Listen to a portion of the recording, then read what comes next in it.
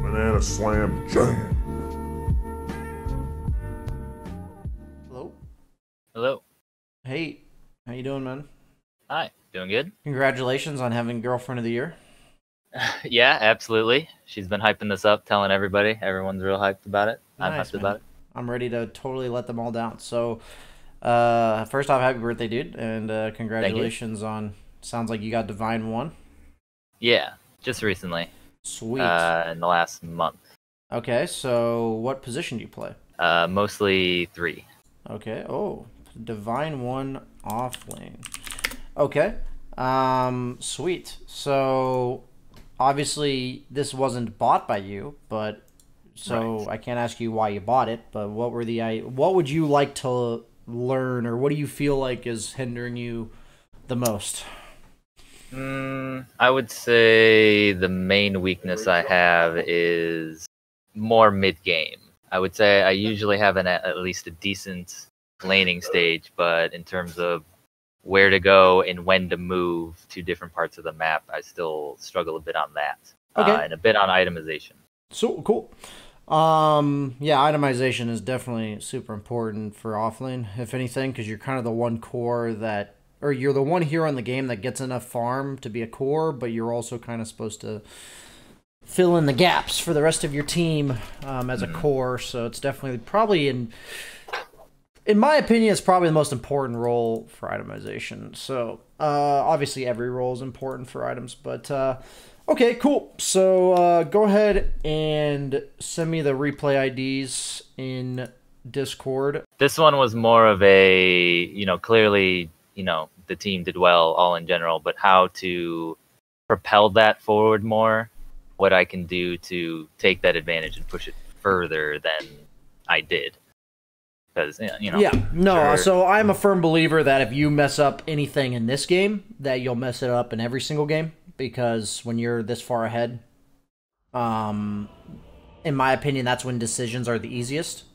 So I actually think sometimes watching one stomp replay or one where you did really well can still be educational. Just because if I see something you do wrong here, I know you'll do it wrong in a game that's closer. So items are fine. You're against most likely a Lifestealer Silencer. Yeah, Lifestealer Silencer. What's your Lena have? Okay, Blightstone.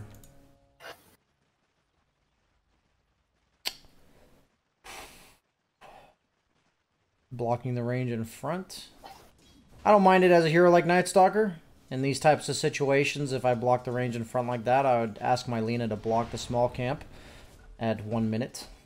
Most people will listen. Sometimes they just don't. But I think if you're going to block the range creep in front, the only punish the opponent has is to immediately pull the small camp.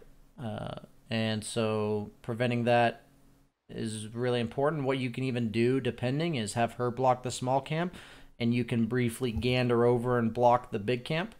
And then from then on, since you block the range in front, the lane's going to be here for the next 3 or 4 creep waves, which is super good for a hero like Night Stalker. That's not particularly a lane dominator in the first 5 minutes of the game. I just think this is something where every time you make a move that's good, like if you make a move that's to your advantage, it usually requires the opponent to counteract it in some way. Otherwise, you just gain the advantage, right? So in this case, you made a move that gave you an advantage. Now I'm telling you, in this specific instance, what are all the ways they could counteract that? And you can try to think about the game that way to yourself. Because at the highest level, once you start hitting Immortal and stuff, it becomes more and more likely that people will do that 1 or 2 things that they can do to counter your play. So really thinking about that in these examples is really good. If you communicated to your support that they were supposed to do that and they just didn't, then that's life. No, not so much. But so your support's getting caught out. Yeah, I was thinking about going there. Okay. But I decided not to. They got a little mad about it, but I mean, I'm Night Stalker level 1. I figured I really couldn't do much other than body block, take a whole bunch of damage for it. No, I agree. I agree, man, with you here. They definitely, when you have this many creeps against you, you're definitely not supposed to contest at all. She's just a Pepega doing what she did there. In this case, so I've talked about this in other coaching sessions. When your guy is dying, what that means is you have two options. This applies to mid game as well. Just in the laning stage, it's a much smaller scale. You have two options. You have one to like force pressure or get something off the map where the opponent is not because they're killing your teammate, or to help your teammate. So in the mid game, that applies to like, you know, pressuring a tower or something. In the laning stage, that can be as simple as killing this range creep when you're not contested. So usually, you don't want the lane to push into you too hard. It's already near your tier 1. In this case, whenever your guy is whenever the opponent is distracted, whatever reason, are they getting a bounty? Are they contesting your support? You should use that time to be the most efficient with lane equilibrium and all that kind of shit as possible. So right now, I'm thinking you've only gotten like 50 experience in this lane. You're not killing any creeps, and you're a Night Stalker with no wave clear. So one of the most punishing things for any hero without wave clear is getting like a quad wave into their tower. You want creeps to be near your tower, right? But you don't want them to just be... You don't want 10 creeps underneath your own tower. So this is really important in my opinion, that you could have been hitting creeps probably more often, just like casual hits to like push out the wave. But at this very moment, I would have taken this time to probably hit this range creep 4 times and then nuke it while my Lina is getting killed. The weaker one? Yeah, the one that has slightly less health. If they were the same, then I would, you know, hit them both. Or hit either one, doesn't really matter. That's just an example where that range creep took you an extra second, and then that extra second might have made you miss this creep or something. It's just a very little efficiency that will sometimes backfire on you and just should be kept in mind. That you don't want the wave pushing against you that hard. Oh, you got the big creep? That's nice of him. Yeah, he kind of just let me do that.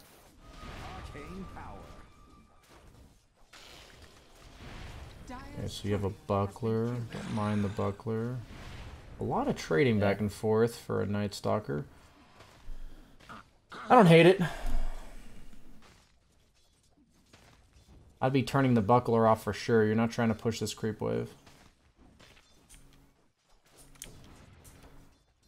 I don't know if that's an accident or intentional, but it's not correct.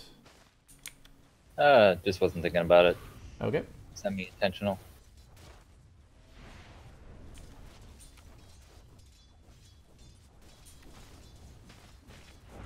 What items did you fly out here? I'm not entirely sure why the AA came down. This is one of the older ones, so I can't. You have a 100% PA remember. safe lane who is having a really rough time. So it's either they're having a really good time or a really bad time. That's the only reason people leave lanes this early, especially in your bracket. Okay, so definitely a big deal with this buckler staying as long as it has. You should definitely pay more attention to that. It adds up a lot. Like, this would probably be an extra range creep denied for you if you didn't have your buckler on. It's like, yeah, you end up getting it, but you're just doing a lot of poor min-maxing when it comes to lane equilibrium. I think it's pretty important that you should generally watch little things people do to correct lane equilibrium one way or the other. Sometimes it's pushing too hard against you. Sometimes it's pushing too hard for you. Right now, the buckler being on is good. Obviously, it's nighttime, so you're in a position of aggression. You also have a catapult. Doesn't mean you have to rush the push. You can do what you're doing where you have the buckler on and you're denying. That's honestly not terrible. Yeah. At this point, I was thinking they can't really walk up too easily, so I might as well take the CS while I can. Yeah, no. I mean, you probably weren't pressuring with that catapult. I think against a hero like Lifestealer, I'm content to zone him out the way you are, especially when he's got like a silencer support. You now have phase boots, going for a bracer. However, it's always hard to argue against a bracer. I don't know if I would have built one this game, but I also don't think it's bad. I probably would have gotten a stick, at least probably even a wand, because Night Stalker with ult has serious mana issues. You do have a mango, but... So at this point, Lifestealer is just kind of not laning. Go ahead. I was going to say, I have fallen into the habit of flying out more mangoes, I think, lately, instead of other options. Yeah, one of my finest balances I've had to find as an offlaner is when to spend money on regen and like when to sacrifice aggression briefly so that you're advancing your items. So like maybe you get a stick which gives you 50 mana instead of a mango for the instant 110. So maybe you're weaker in the short term, but then you'll hit a power spike at a certain point. That's just an example of what I'm saying. So you are going Vlad, so you have like a bit of mana regen. And I think Vlad's is obviously a fine item on Night Stalker and most offlaners in general, but also because they have 2 physical damage cores, even 3 if that. No, it's a core shaker. Never mind. Okay. Use your ult.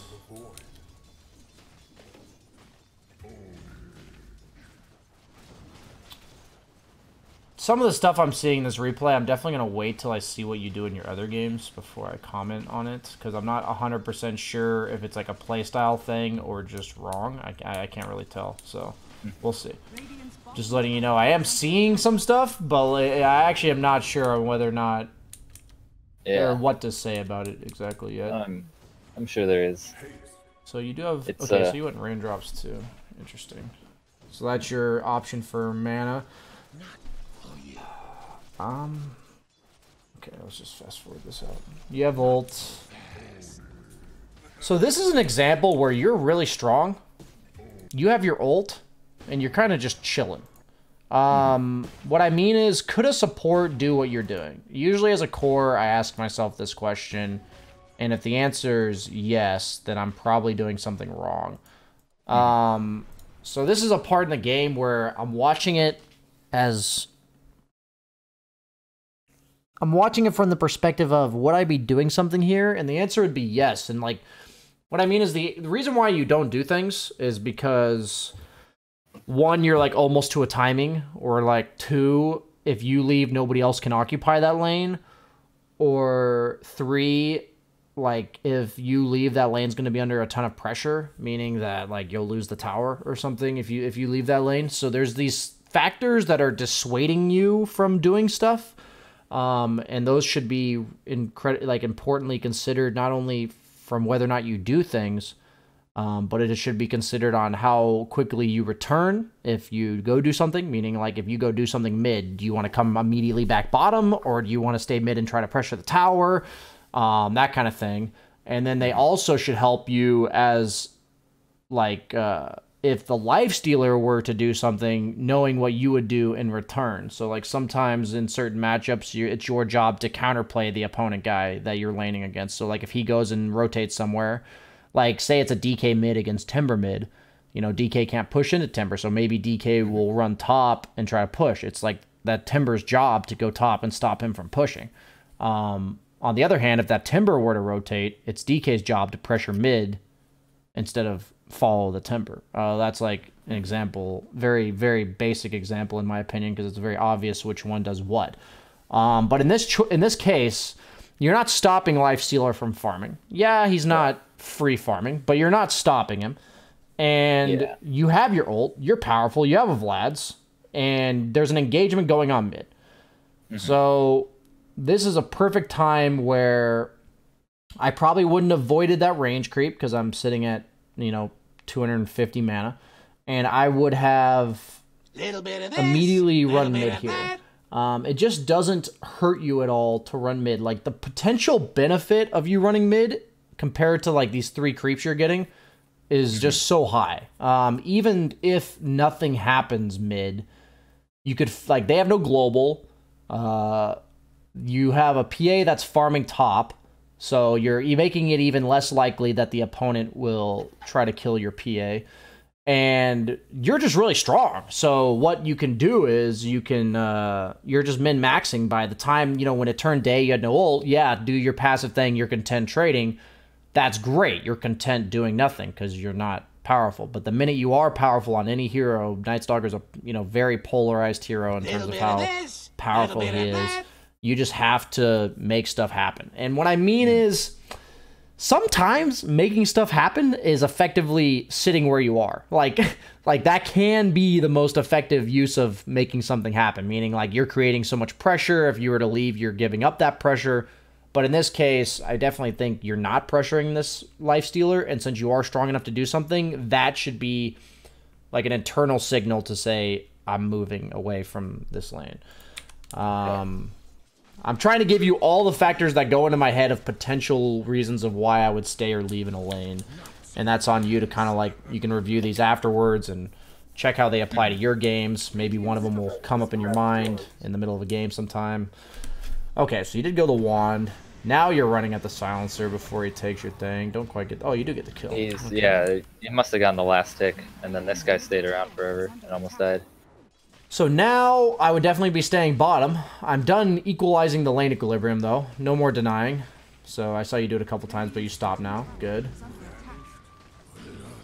So that's like a good example of you accomplishing something to the most that you can after you got something done. Now, why not do that like a minute earlier? Maybe in like a 3-on-3. Maybe in a situation where the silencer doesn't have global either, you know. All these things. Like, you did the overall right thing. It just took you longer to do it than it should have. And that does contribute to MMR gain or loss. So, let's see. Good rotation of mid at nighttime. Very natural progression after you take the tier 1 bottom. I'm definitely way more aggressive just at night. Yeah. As you can see by how crazy I'm running around everywhere. I see this. No, this is overall good. And I think the thing is that it's easy. I hate to say it. It's easy to just be like, oh, it's nighttime, I'm going to run at people. I think it's also important that when you have your ultimate and you're in a state of, like, doing nothing, that you should also have the awareness there. So, like, that's the next step. When I say it's easy, I mean, for a Divine 1 player, like, you know, you're good enough to the point where I would expect you to go do things if you're a nighttime Night Stalker. So in this case, there's really no major objective to take. PA is not a hero that wants you to play around him. If you're content just farming, like controlling the map, since you're obviously up by a lot, then obviously just farming a lane and controlling the entire area of the bottom half of the map is an effective use of your strength, I would say here. And since you didn't have your ult, you're not ultra powerful, but you are very hard to kill, and you do control the bottom area. I probably would have stayed bottom. I have full vision. I have a Vlad's. There was a catapult there, I believe. I think this is just a bit rushed. I would have probably forced somebody to come bottom and then do what you're doing here. I think that's going to naturally lead you to have much more successful engagements. Even if you just force a Wind Ranger to TP bottom or something. Because the minute you see that TP bottom, you can just clean sweep this way where you run to their triangle and you know whatever hero TP bottom is just not going to be there. The way you're doing this is effectively accomplishing the same thing, but the opponent can potentially group up as 5, while the way I was doing it, they can only group up as 4. So just a slightly better option there.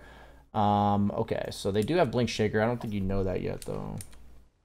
So you're doing like a good job of positioning yourself on the map. I just think that bottom lane not being pressured is effectively making your pressure mid unimpactful comparatively. Okay. So it's going to be most likely a decent engagement when it's nighttime ult for you. This is scary stuff, though. I mean, that just shows how strong you are when you're this far ahead.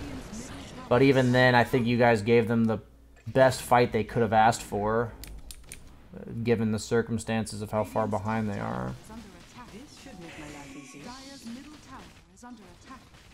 So because your PA isn't rotating away from top, and PA is not really a core that wants you to play around her at this point, I think it's fine that you never went top. If that PA was like a Jug or maybe a Slark or something, maybe they'd want you to come to them just for a quick gank. But PA is definitely the type of hero that just wants to get her Battle Fury and hit some neutrals. Yeah, so all the space... Go ahead. I was going to say, every once in a while in these games, I do offer to swap lanes to like let the carry take the bottom, since it's easier in terms of like farming efficiency, I know. But half the time they do, sometimes they don't. Generally on Night Stalker, I wouldn't take top lane. He's not really a dead lane farmer. Okay. I think, you know, the Timbers of the world, the Abaddons, those type of heroes can be dead lane farmers, but Underlords, I would say Night Stalker is not one. The 3 heroes you linked me are pretty much not dead lane farmers. You have Mars, Centaur, and Night Stalker here. So, I'll talk about what I think of these heroes in general, and if anything you have strongly disagrees with that, you know, you're welcome to say. I'd say the Axe is like okay. They obviously did nerf it a lot. I personally would have. It's like you're having such a good game, and I also think if I have like a BKB, it's impossible to lose fights. So like I'd probably even just go BKB here, and then Solar would probably be my next item for Roche. You have Vlad Solar for Roche, and BKB means you're pretty much unkillable. I don't think you really need to clear waves, nor do you need to farm neutrals because you have a PA and a Void Spirit. So it's kind of like in your bracket, if you feel the need to, like, if you really just don't think you can trust your other cores to carry you, then you can go for items like this Aghanims to help your farm. But if we're talking like in a team game where we do trust our teammates, they seem to be doing their job, I would not like this Ags. Okay. The games where I want Ags on Night Stalker, it's just like buying wave clear on any other hero. It's like I look at my team, I look at their team, and it does seem like a threat where their team's going to outpush us in waves. Like, I just don't think that's going to happen, right? Even Lena's a pretty decent wave clearer. So you have a lot of wave clearers. You don't really have anybody that just runs into the fight first. And I think Void Spirit PA are very much enabled by somebody who just runs into the middle of the fight. Since you don't have any hard initiation, the best way to start fights is to actually just run at them, right? These are all the things I'm thinking about where if I just buy BKB, I can just run into them and it'll just be really easy. I think you can still do everything you're doing right now, but if they choose to fight you, they just have no chance, while going for this item that's greedier that you don't have to go for. They like, I'm telling you not to never go Ags on Night Stalker. I'm being clear to you and everyone that you have wave clear, so you don't necessarily need to build it. I think Halberd after the BKB would have been fine. Like I said Solar, but I think Halberd would have been reasonable. I'm going to go ahead and move on to the next two games. I think I've seen enough from this one, and I want to see what you're doing in maybe slightly less ideal games, but also on different heroes. Mars is like opposite end. The Centaur is more the middle. Okay, so this is going to be a yikes game, huh? Oh yeah, 42 minutes, 5 and 11. Okay. Yeah, with the job I have, there's some weeks I can only play like 2 or 3 times, and I'm missing a lot of abilities, a lot of rust. So I don't nearly as much care about the ability usage. If you are just missing abilities, you know, unless there's something I can actually tell you about missing your ability, I'll usually just say, you know, you got to practice this hero more. This is a very rough Mars game. I have to assume you picked it pretty early. When did you pick it? Do you remember or no? It was early. Typically in the first or second round, I'll pick to let see if I can see one or two pick last. So you picked it. You saw Clockwork, and then you picked it. Yeah. So you saw Clockwork and picked it. I mean, I personally wouldn't pick Mars into Clockwork. Just because he is kind of countered by Clockwork. I've kind of learned that if I'm going to pick first, that my hero has to be really good against what I see. Otherwise, my game's going to be really hard. So, because dealing with like 1 or 2 counters is playable, but when you have a Clockwork Batrider on the opponent team, plus, you know, a bad lane that they picked into, the game should be pretty tough. So, I would first recommend if you see Clockwork, I personally would pick stuff that just doesn't die to Clockwork. You can go like Timbersaw, Abaddon, Legion, I'd say the Batrider, Necro, Pangolier. You know, I'm naming heroes that either have a way out of cogs, or if they cog you, you kind of just go like, "What are you doing?" and then you kill them, kind of thing. Okay, so just naming some examples. Mars isn't terrible here, but I'm just giving you an idea that I have had games where I just pick, and I feel like no matter how well I played, I lost in the draft, and I learned that it is a lot about picking good heroes against what I see specifically. And the only information you had this game was Clockwork. But Mars isn't by any means a terrible pick. Okay. Yeah, it seems like your laning mechanics overall are pretty good.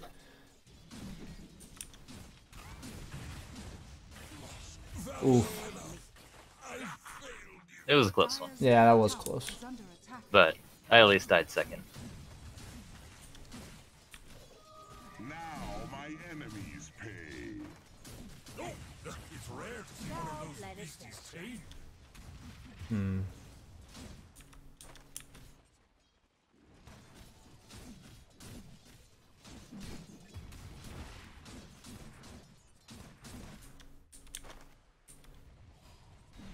Radiant's middle tower is under attack. Radiant's middle I do like the wand early here. I think the item here was good. You're just against a troll who uses a lot of spells. Even Disruptor's kind of spammy.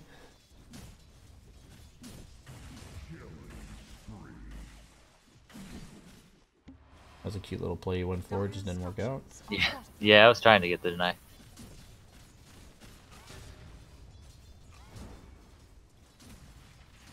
Tower had me going left and right, man. Yeah, I see that. I'm actually going to rewind to see if you could have done anything about that. Sometimes you just can't. So, you took an engagement outside of the creep wave.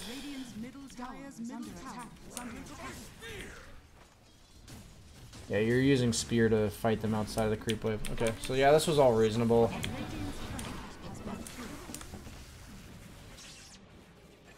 Okay. I mean, to be honest, Troll's not even very good against Mars, so this guy didn't really hard counterpick you, thankfully. Anytime they pick a carry that doesn't die to Arena, I tend to think it's a hard matchup. But Troll does, so... Radiant's bottom tower is under attack. Okay, so DP is kind of owning. Radiant structures are fortified. I do remember that, now that you mentioned it. I think, when I'm at this point in the game, I'm thinking, like, what am I going to do with my first Arena? Radiant's bottom tower has fallen. I also think you might be prioritizing Buckler too highly. I think if I'm not concerned about taking their tower, then I'm not going to buy a Buckler. Because it doesn't actually help you at all. Like, you got the 2 health, you got the 2 armor from Ring of Protection. And then you're paying 350 gold for 3 all stats, or 300 gold for 2 all stats. Unless you're pushing the tower. So, in this game specifically, I wouldn't plan to push the tower against Troll. The Soul Ring would have allowed you to rotate earlier, and then you maybe could have gone phase boots afterwards. I just think you're kind of neutering yourself to rotate right now based on your regen, which is, I think, a big deal when the opponent mid is doing so well, and your hero actually kills that hero. So now that you're full health, full mana, I haven't seen your player perspective move at all. So I don't know how much Mars you've played, but you are silver tier, so you've played a decent amount of Mars. So on and off, yeah. Yeah, so the big thing about every offlaner I play, you know, if it's an initiator, I think, who can I threaten? If it's a tanky hero, I think, who threatens me? You know, these are the type of things I think about. So, like, when I go into this game, I know as a Mars that I'm very unlikely to rotate against Batrider. Like, Batrider's lane, if I TP there, unless we're getting, like, 3 kills, I don't ever want to lane there, because I can't lane against Batrider Clockwork. So I'm very unlikely to ever go to my bottom lane. Like, that's my first thought. My second thought is, yeah, I have pretty decent kill potential on the Troll, and I have decent kill potential on the DP. So then, at that point, I ask myself, you know, what hero should I prioritize? Based on the given circumstances of the game. And I see this DP get a triple kill 6.5 minutes into the game or so, and my immediately thought is, I need to rotate on this DP as soon as I possibly can. Maybe that won't be for a while. Some games, like, your ability to do things won't happen for a long time. But in this case, I'd be checking out the DP. I'd be looking at her items. I'd be looking at, you know, if she has a rune bottled, these types of things. Just because she is a target of yours that you should be considering because of how well she's doing. And if you were to get 1 kill with your Arena, it'd be super impactful. So I don't want you to feel forced to do anything, right? I'm not telling you leave your lane right now, go do something, because you are getting levels. Mars is a very level-dependent and farm-dependent offlaner. So usually after the laning stage, this hero doesn't farm too much, which means that, you know, the early levels for him are very important. He's kind of like Axe, where he has like a really nice start, and then eventually he's kind of stops farming, but he can if your team's winning, but if he's behind, he usually ends up with no items. That's kind of how Mars goes. So, yeah, I just think it's a major deal that I haven't seen you check the DP once. Up until this point, you really didn't have the regen, so at least you got yourself back up to full there. Okay, so you push out the wave. It's 9.5. Is under attack.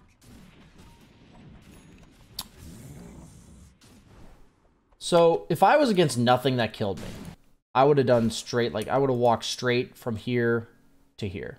Like, I would have just gone straight from where you are, like, beeline it to mid lane. But I am a bit scared of Clockwork, I will say. Like, a level 3, he's level 5, fuck. A level 3 or 5 Clockwork would be really annoying for you. Like, imagine if you ran into a level 3 or 5 Clockwork with a core nearby. Like, with any of the opponent cores nearby. Aren't you probably dead or taking, like, most of your health and damage? I need to get a good spear. Yeah, it's going to be really hard. Like, best case scenario, you're going to spear them away. But, like, it's just not a good thing for you to run into a Clockwork. So I think about that when I'm rotating. I'm like, what are the combinations or, like, specific heroes that I really don't want to run into? And say it was Clockwork in this case, and I just see Clockwork, like, say one of these two heroes showing on the minimap is Clockwork, then I'm going to beeline it to mid. But this is another perfect example where you're very killable if you try to push their tower, and you're not really shutting down the troll, you're just kind of combating him, and you have a big ult that can be used on something. So this is another example where you push... On Mars, it's a bit different than Night Stalker. On Night Stalker, you should have just ran mid. But because Mars can just Soul Ring and nuke the wave instantly, I think it was good that you nuke and clear the wave. I think it would be bad to rotate on a hero like Mars if there was a lane to clear, and you just didn't, even though you were right there to clear, just because the hero does it so fast. So you clear the wave. Now this is your chance to rotate. Like, this is the best opportunity to rotate. This is all the stuff you're thinking in your head, like, oh, DP, like, is one of my crucial targets. I see her walking through a ward. We have another good ward here. If a fight breaks out, it's either going to be around mid tower or my own team's outpost, the bottom one. I think you could agree that it would be much better to take a fight around here than it would be here. Can you agree with that? Or I can't see what you're can't see my mouse. I think it'd be much better to fight around mid or bottom outpost than it would be to fight around top outpost. Would you agree? Yeah. Just be based on sheer numbers of heroes on each team that can be in both places, right? Like, yeah, and the enemy team can TP in. Exactly, and like you'd be 2v5 potentially top. And bottom, you could easily have 5 heroes there, at least 4, depending on your Snapfire showing up or not. So this is an example where I probably would have walked like this. I probably would have gone right here. Like, because you're not going to run into Clockwork most likely. I could have told you, since he's missing, that he's probably somewhere around this outpost because he's not bottom. Like, he's not contesting your heroes, and the only objectives for him to be around are mid and the 2 outposts, and he's not around either of these. So, he's probably here. I didn't even know that when I told you, but that's like my guess. I would say I assume he's going to be around this area. He's either like right here or he is like right here. In both cases, it would benefit you to walk this way because you could either TP bottom or fight mid.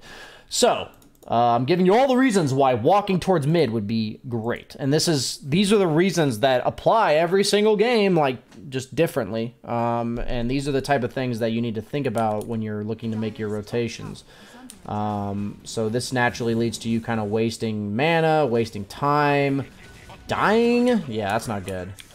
Yeah. So all this combined, like, I'm telling you all the reasons why you should go to certain places, and by not following that logic, you're going to put yourself in situations that are much less likely to be good for you. So in this case, I told you, if you run into a Clockwork plus a core, that's really bad for you. And what do you know? You ran into Clockwork plus a core and you died.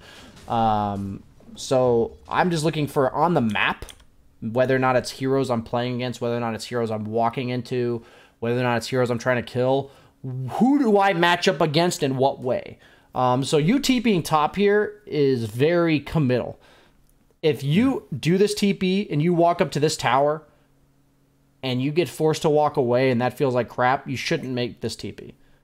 Because I would really only TP here if I felt like me making this TP controls this part of the map and I'm going to get this tower unless they bring like 4 or 5 heroes. The reason why I'm talking about not using your TP is because I really think against a hero like DP, you should always, if possible, have a TP to defend your towers. You should just always have one. Unless her ultimate's on cooldown, which it is. But even then, she's going to keep nuking in your mid wave. And your Razor is pretty strong despite the fact that he's got the 420. Despite the fact that he's only got a Mask of Madness, this hero is pretty scary. I don't know why people are doing this Mask of Madness crit build on everybody. But, okay, so let's just say that I just want you to realize how big of a commitment it is to top wave that you TP here like this. Okay, so you do ult defensively. Yeah. So I don't know how to better describe this, but you're against Disruptor, you're against Clockwork, you're against a troll who at this point you really can't kill. I don't know if you've recognized that yet, just based on how everyone's doing in the game. And you're against a Disruptor. I think I might have said that, but Disruptor, Clockwork, Bat. Those are the 3 heroes that really stand out to me. If I walk up to a tower and one of them TPs in front of my face, what's going to happen to me? Oh, death, probably. You're going to die. Like, Bat Rider TPs in front of my face, he's going to chase me down. Clockwork TPs in front of my face, he's going to flare and hook me. Disruptor TPs in front of my face, he's going to glimpse me. Like, I'm going to die. So I can't walk up to towers alone. I just can't do it. Like, that's how I think about Dota in any game. I'm like, if I walk up to this tower, you know, what's going to happen if somebody TPs in? What's going to happen if this hero's missing? All that kind of stuff. And in this case, to me, it just seemed really obvious. If you walked up to this tower, nothing good was going to come of it. That's also why I wouldn't have TP'd top, because I'm gluing myself to a lane that I don't think anything good can happen from. Like, if there's nothing else to do in the game, then yeah, go to this lane, right? But don't TP there. Because if there's nothing else to do right now, or like if there's nothing to do now, like you don't feel good about going top, you don't feel good about going mid, you don't feel good about going bottom, then you're TPing to somewhere you don't feel good about. Like that doesn't feel good at all. Like you're just stuck there now. But if you walk top, you push out the wave, you like see a TP in or something, you immediately TP mid and you make something happen.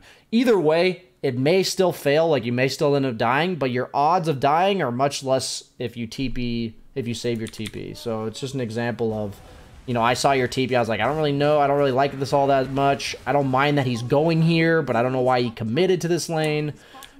Just remember, if you TP, you are stating, I am going to be here for the next 80 seconds. You're telling that to the opponent team, you're telling that to your team, you're telling yourself that. Okay, so this time you walked top, you TP'd to mid. Sadly, your ult was 3 seconds cooldown, but look at this, you had a TP for mid. Things are going well.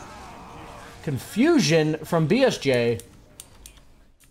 Cool, okay, nice. You guys got a good fight, I'd say overall. That's everything you've done now is reasonable. What do you got, phase boots? Okay.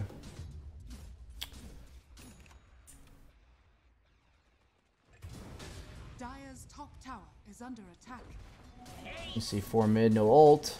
Need a TP on you, but you're flying it to yourself. Okay, all this is reasonable. You haven't looked at mid. I think this is a major deal. What you're doing on the map is fine, but you haven't looked at anything, so I have no information of what's going on in the rest of the map based on your perspective. TPing here is danger zone. They almost certainly have this warded. If you didn't realize, the likelihood of them having it warded if you don't have it warded is very high. Okay, so now we're just taking a fight in the dead lane. Super uncoordinated, awkward fight in the dead lane. Cool. So, yeah, that's an example of I'm the offlane initiator, I'm the playmaker, I go to the part of the map with no vision, the dead lane, my team's innately or naturally going to follow me because I'm the playmaking initiator, my team follows me, we're taking a fight in the dead lane and the opponent vision, and we all feed. That's like, I'd say 70% your fault, because I just ask yourself, if you're like a Razor, who are you naturally going to gravitate towards on your team? if you're Razor? Well, it would be me with ultimates. Like, he's going to play around you, right? Like, that's his. Yeah. That's who he's going to play around. So anytime you're that hero for your team, and a fight happens in a bad place, you should have asked yourself why you got there in the first place, what led up to that, what you could have done to avoid it. So we're going to rewind. Like, this is how you can review what happened here. So your Jug's obviously farming the bad part of the map. You took a tower here. This is good. But your Jug's fine farm bottom just because they're all showing mid. You got a decent trade out of this for them committing 5-man mid. I'd say this is all acceptable. You clear this wave. This is good. Your Jug's gonna... Oh, your Jug actually gets out. And you TP bottom. So, this is just... I'm gonna be honest with you. Did you consider... Are you gonna save your Jug? If he... Like...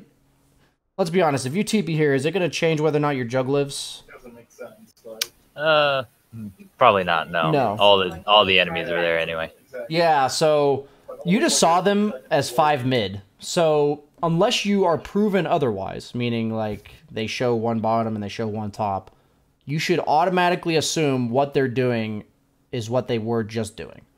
So, that's how I look at Dota. Like, if I see 4 heroes bottom, and then 2 of them go off map, I then have to assume they're either behind their team bottom, or TPing to a place that makes sense to them. So, like, if I'm pushing top tower and I'm scared of one of those 2 heroes TPing, I'm going to treat it like they're either staying together or doing whatever they would do if they were to separate. So, in this case, if the opponent were to separate, where would they have gone? They just took mid tower. Mid. They would have gone through your jungle, or what's the passive approach? Where else would they be? Near their triangle, if they were more passive. I would say, like, they would either... Okay, I guess that's reasonable, but that doesn't show you anything. So where are they going to show? Like, where are they going to be if they show? They're either going to be in your jungle, or they're going to be here. They're going to be top lane. Like, that's the 2 places they're going to go. And I try to enforce this as much as possible about the dead lane, but the dead lane is dangerous unless they prove it to you otherwise that they're not there. Like, if they TP'd their strongest hero top, suddenly the dead lane's not dangerous anymore. Like, that's an example of what I mean. Like, if their Death Prophet... Like, say their Death Prophet has the ultimate and she's the only one that dictates their team fight and she TP's top, suddenly bottom lane may still be dangerous for, like, a support, but it's probably much safer for, like, a Jug. That's an example of what I mean. But, obviously... I don't know how many times people have to die down here to, like, realize it sucks, but unless you have a specific reason to be in this lane, you should just never be here. So this is an example of a TP where I'm not completely upset that you TP'd. It's kind of a panic reaction. It happens to all of us, where you saw your Jug getting gone on, you're the offlaner, etc. But these TPs do matter. So first off, you need to realize the TP was bad, and the second off, you need to get the fuck out of here, like, as quickly as possible, because anytime you spend down here makes it more and more likely your team's going to fight here, which makes it really bad. This is why oftentimes during times where they show mid and you, like, clear top, that good players will go sit in the trees. Like, they'll go hide in the trees because they don't know what the opponent's doing. If they see 4 heroes show bottom, they're going to suddenly clear 1 more wave top. If they see nobody show, then they'll sit there until they do. And either somebody's going to show in their lane, which means they can maybe leave or set up a kill on them, or they're going to see people elsewhere and they can kill 1 more wave. But it's like any other option's really bad. Immediately TPing away, walking through their jungle, because if they are there, you're going to die. That kind of stuff, right? The only good option is to go sit in the trees. So that's like, you know, Eternal Envy, you know, hide in the trees or whatever you said. So, yeah, this is an example where it's just never good to be down here. If you're the playmaker, your team's going to come to you. Shocker. Because you left top, nobody on the opponent team is top. So all the reasons that going to the dead lane are wrong apply here. Okay.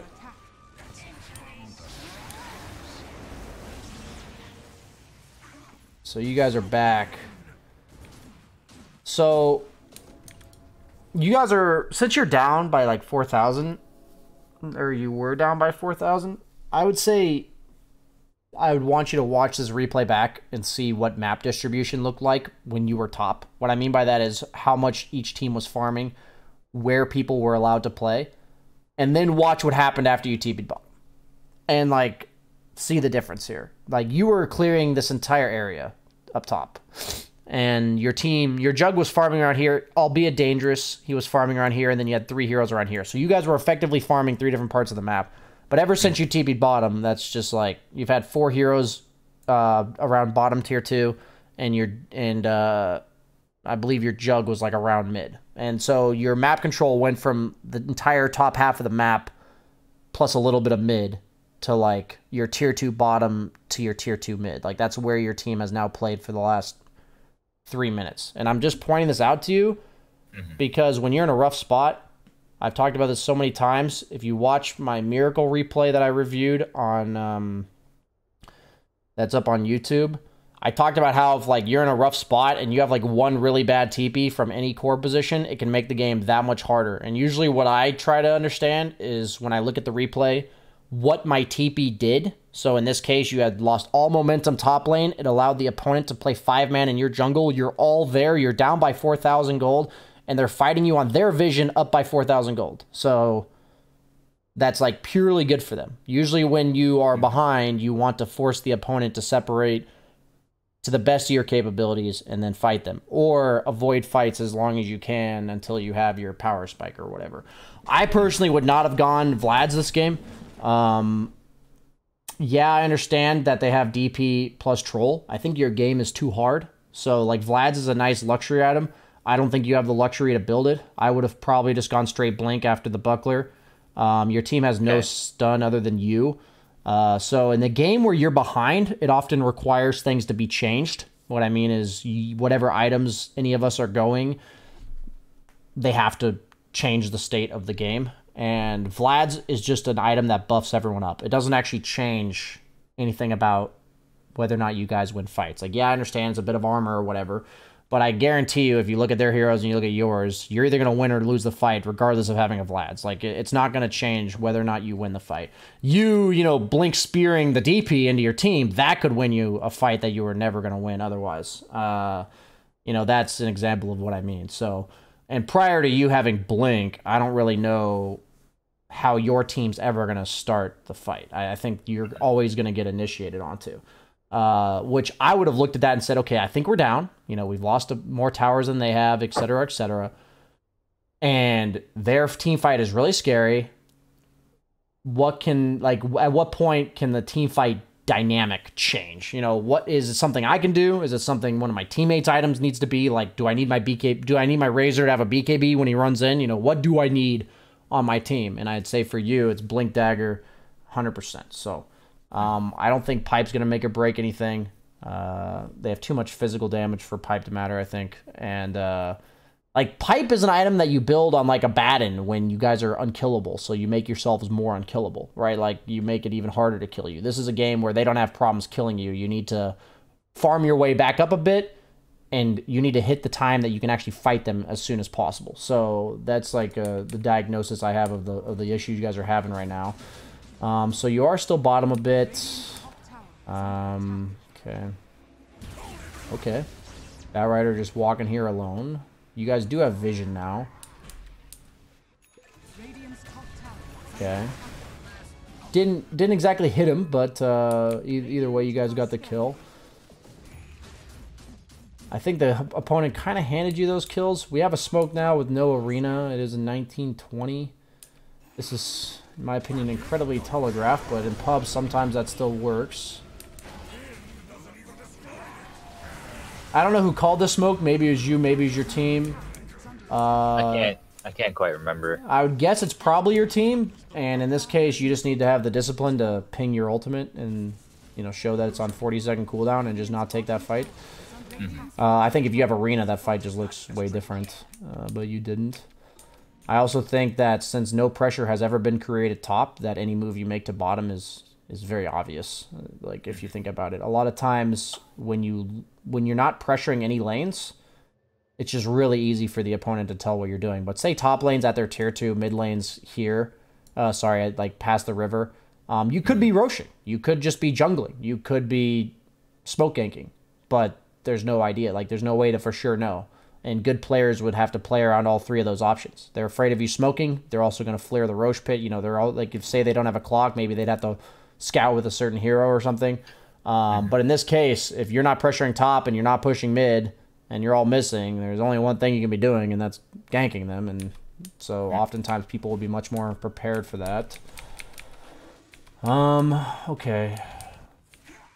In the Night Stalker game, you seemed pretty content to stay top, and that was because you were winning. Now you need to realize that if you're losing and you leave top, it has to be very important. Otherwise, it's super awkward for the entire team to do anything, really, because you're, you know, you're the catalyst to your team having good team fights. So I understand the aura item approach. I've already talked about it a bit. I do think the blink would have just been better here. I think you can go like blink back into Vlad's if you want, but I personally would go blink BKB here. I think playing BKB playing without BKB against Batrider, Disruptor, Clockwork sounds really tough. So you guys do have a lot of ultimates. You guys get them all off. You're down by 6k, but I think this fight was reasonable to take. Sadly, the trolls BKB kind of ruined us. Yeah, the BKB DP. So you end up buying back and TPing behind. Oh yeah, I mean, this game's just really hard now that you bought back. I think the point here is, no matter how much you tank up from aura items, you're still very killable to their entire lineup. And that's why I'm not a huge fan of the aura items here. I don't have a better way to describe that. I think being Divine 1, you can grasp what I'm saying, right? Like, where even if you take it's kind of wasted gold at this point. Yeah.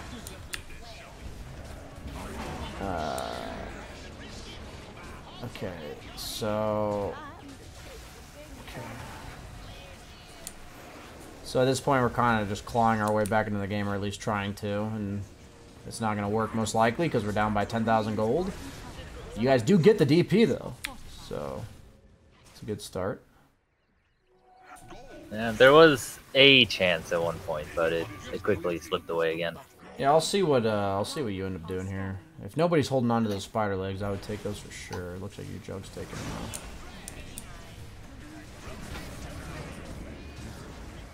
Okay, so you guys get a few kills here. You look to force Roche. This is all good. I mean, you just have to fight them at this point. You guys can't farm, so wherever the fights are brought to you at 25 minutes in the game, you just do it. If the opponent's nice enough to grace you with a fight, then you take it. Okay. Jug lost Aegis. Oops. Need to slow that down, not to fast forward. Let me rewind. To what led up to that, and we'll probably wrap up this replay here. Is it just your Jug getting caught?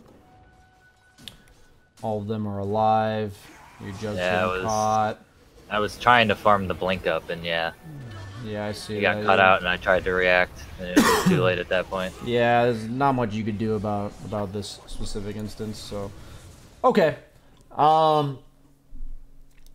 Yeah, I think between the two games, the real commonality is the lack of understanding to just rotate casually with the intent that something might happen, but it doesn't have to happen. Okay. It really comes down to risk-reward. You know, if I rotate here, how good could it be? And if I stay in my lane, how much do I gain by staying? So it's like, if I leave the lane, how much am I giving up to leave? And then weighing that against the possibility of the benefits of, like, killing two of their heroes. That, I think, in the Night Stalker game, you were just really strong, and you gave the opponent the chance to potentially win a fight mid because you weren't there. In the Mars game, they had a DP that was like, you know, 4-0. And a lot of times in high tier Dota, if there's a DP like 4-0 and you guys are down by 3,000, you make a move on the DP. If you kill her, you're back in the game. If you don't, you lose. Like, that's pretty much how, like, really high tier Dota would go. But I just think the major emphasis would be, like, when you see that, to look for your first opportunity, check the DP's items, make sure you're aware, you know, look for these lines of winning the game. It's, you know, win conditions, timings. At your point, you're Divine 1, I think you can start thinking about these things. Start considering when you're watching Dota. You know, I know you said you have you're not able to play as much Dota as you want, But if you start thinking about these things on like one hero, like just say you pick Mars 10, 15 games in a row, you'll start noticing how it applies to Mars. And then like I would recommend not just going from hero to hero practicing this idea of when I should rotate. You should take all the things I've talked about when it comes to rotating, but play the same hero over and over again so that you can like these are very fine things that you learn on each specific hero, but you'll start seeing overlaps. You know, you'll start seeing good opportunities. The two of them were when it came down to you were controlling your lane or you were able to push your lane, you pushed it, and then you just sat there instead of looking to rotate when you push the wave. I think that's a major one. So, okay, moving into the third game, we have a Centaur game. So Centaur is what I call like a one-position offlaner. So like for the first 15, 20 minutes of the game, you are a one-position. Like if you're not getting good farm, this hero blows. So you're against Lifestealer, pretty common pick against Centaur. This matchup has gotten worse for Lifestealer. You actually took Double Edge, interestingly enough. I guess maybe that was to secure creeps. I do think you're over-purchasing Buckler. It is not an automatic purchase every single game. That is 350 gold. That could be boots. It could be a chainmail. It could be even a windlace. It could be, you know, a lot of things. I don't think Bracer does all that much for you against Lifestealer. He's primarily physical damage. Against their lineup specifically, since they have Pangolier, Lifestealer, Meepo, I would have highly prioritized movement speed because for the first 10, 15 minutes of the game, their primary way of killing you is by walking at you and slowing you. So I probably would have gone Phase Windlace as fast as I possibly could have gotten it.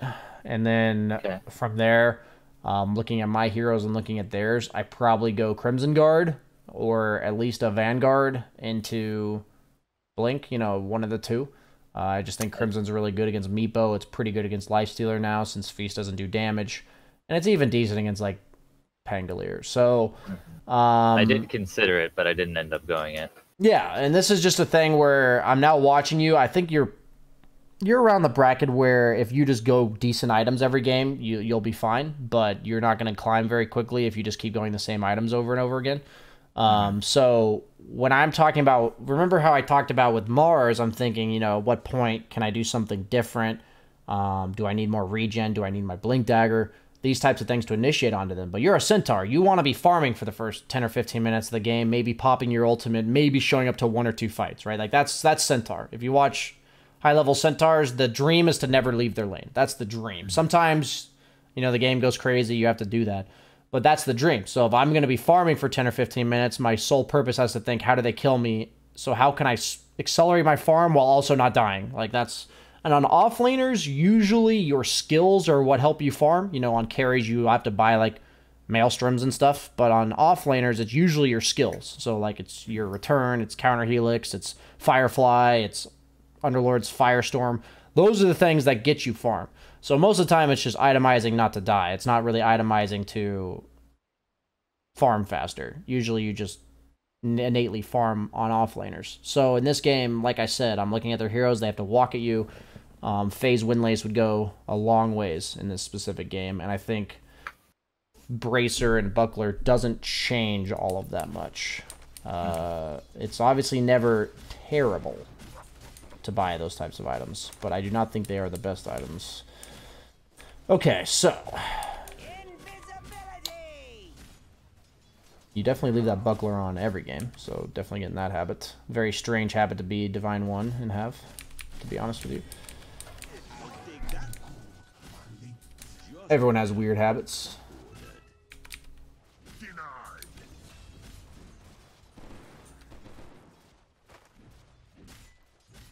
So, I know I've kind of alluded to this already.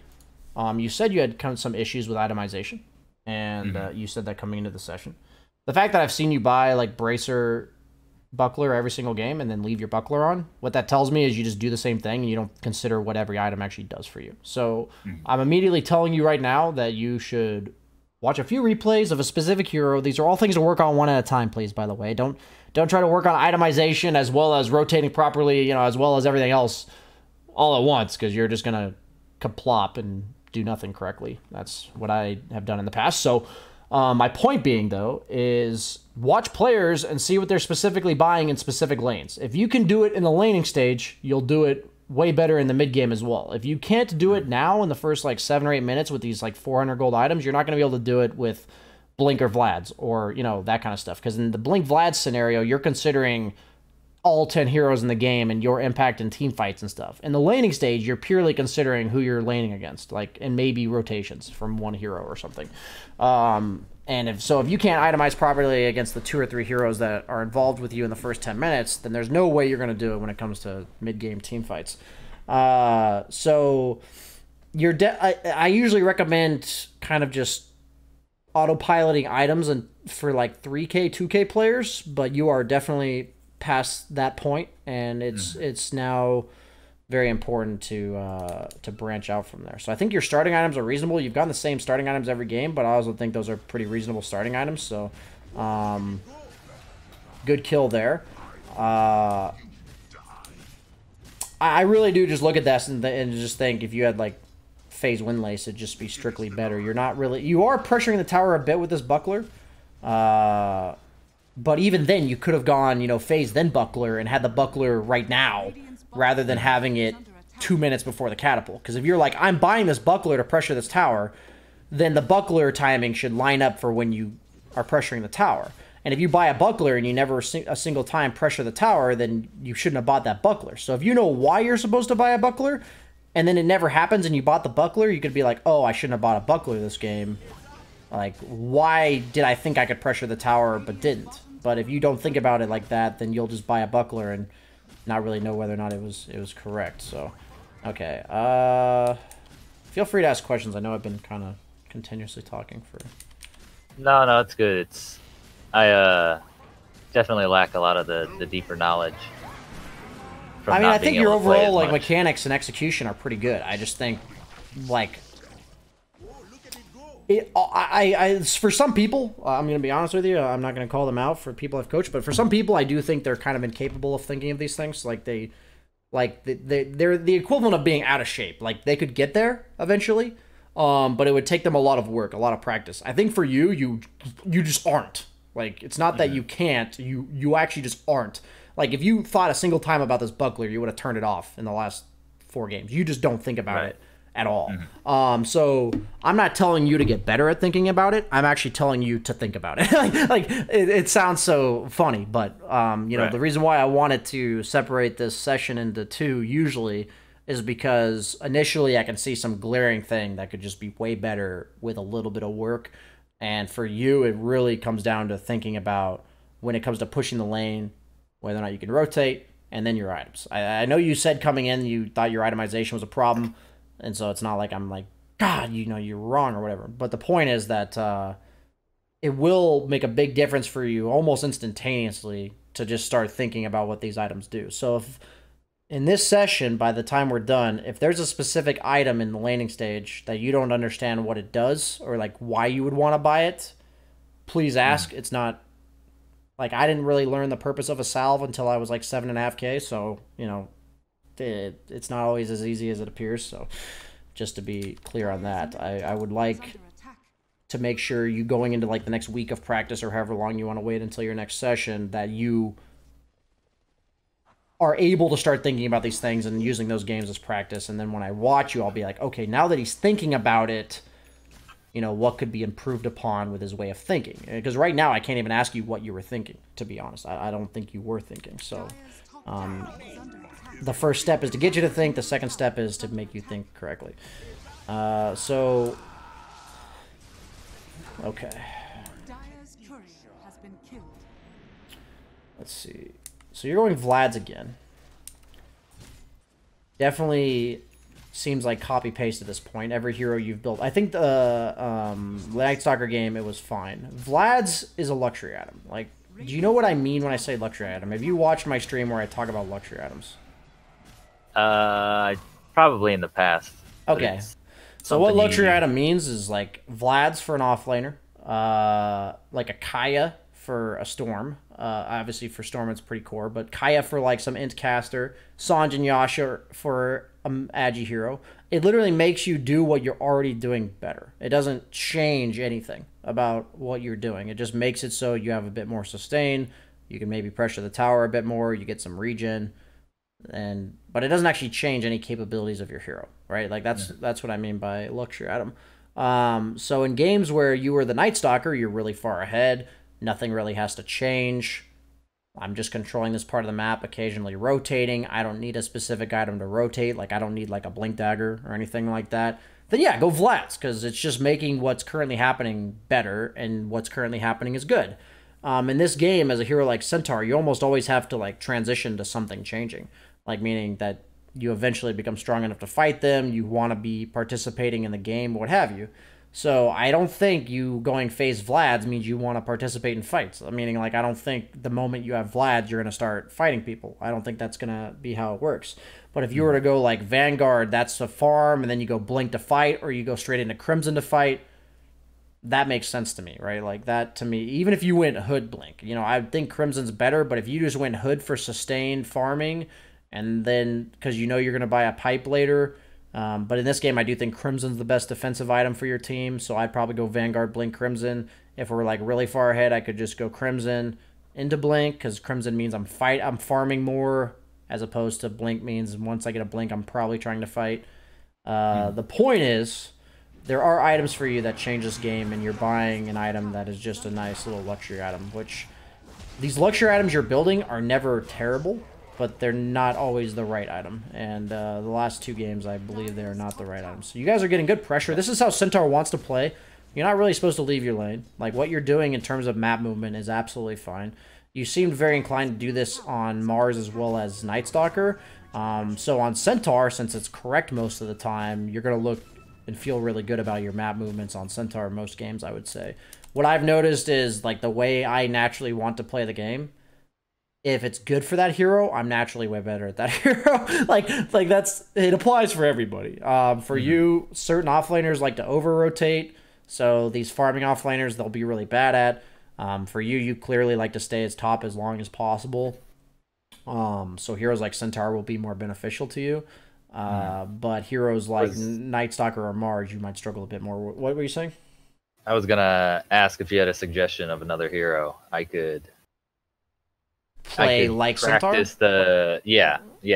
Batrider. Batrider's the perfect example. Batrider, okay. Because Batrider would probably be a good hero for you to practice, because he does play a lot like Centaur, where he farms really heavily. He's looking for those early bots, and then the bots kind of allow him to farm while fighting. But you can also look for that 1 or 2 crucial rotations at like 7 or 8 minutes once you get Lasso.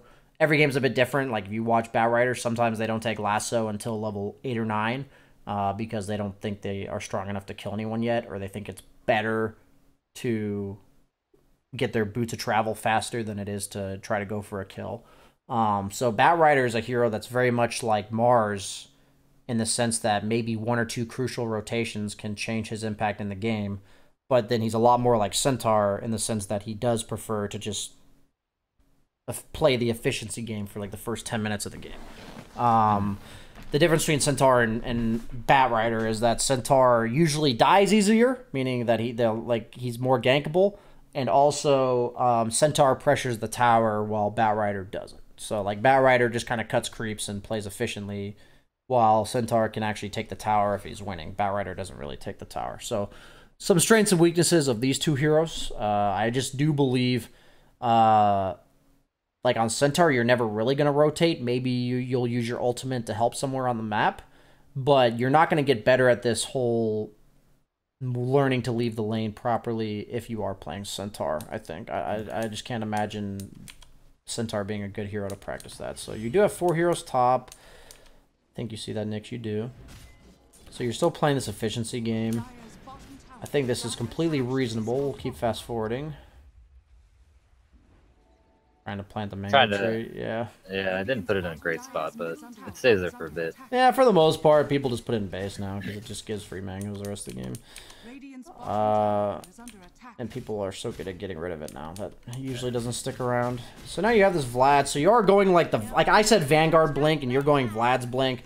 I don't even think it's terrible. If you hadn't built Vlad's every game, and I thought maybe he like really wanted Vlad's a specific game, I would have given you more credit, but it just seems like you're buying Vlad's every single game, so, you know, Yeah, maybe a relic from the past. Yeah, I mean, Vlad's is never like I said, a bad item. It's like, if in doubt, go Vlad's, but, you know, that's not going to cut it for you if you want to keep climbing MMR to just buy a decent item.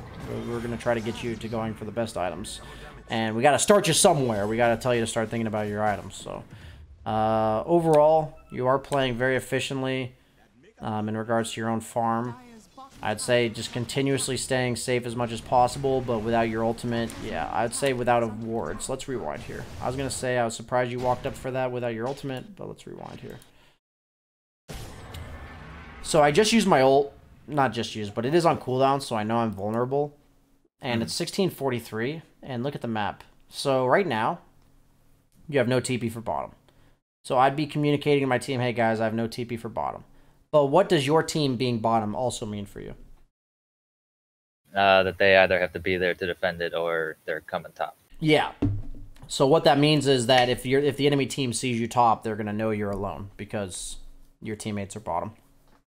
So when it comes to like mid-game rotations and whether in like farming patterns, this applies to all three core roles. A lot of it has to do with not only what the opponent's doing, which we don't see any of them, but also what our team is doing. So if your team is showing 3 bottom, your choice is to either go to your team or make it so you're not a target top. That's like your 2 choices. And if you're farming this big camp, the one next to your tier 2 top, and you get smoke ganked, by all means, like maybe you could have avoided it, and that's like stuff for 7K players to worry about. But that's like way better than walking up to this creep wave and dying to it. Because like it's very easy and convenient for the opponent to just be like, we're going to push this wave. Oh, there's a centaur. Kill him, you know. As opposed to them having to coordinate a smoke gang to kill you at your jungle camp. So we talked about, or I've talked about many times, jungle camps are for passing the time when there's nothing clear for you to do. That's what jungle camps are for. So the reason why I'm mentioning it is actually better for you to jungle right now because it is not clear what you should be doing because your team's showing bottom. You can't be there. I don't think your team should even be there, but because they are there, we're going to, you know, try to adjust accordingly, which is to not show top. Showing both side lanes past like the 15-minute mark is generally just really bad, unless you have like 4 heroes and an Ember Spirit who's unkillable or something. Okay, so just a very predictable death based on what your teammates are showing. So what I mean is either you're going to farm this lane and your 3 heroes are going to die bottom and you're going to be like, why is my team feeding bottom? Or you're going to die top. That's like the 2 choices based on what you just did there. The enemy team, unless they're just potatoes doing nothing, are going to gank one of you. They're going to be like, oh, like good players would either say, Centaur's alone top, or no Centaur bottom, kill them all. You know, that kind of thing. That's what a good player would call out there. So you don't want to present the opponent with that easy of a decision. And sometimes even 4K players can make that decision, as you just saw there, they did. Okay.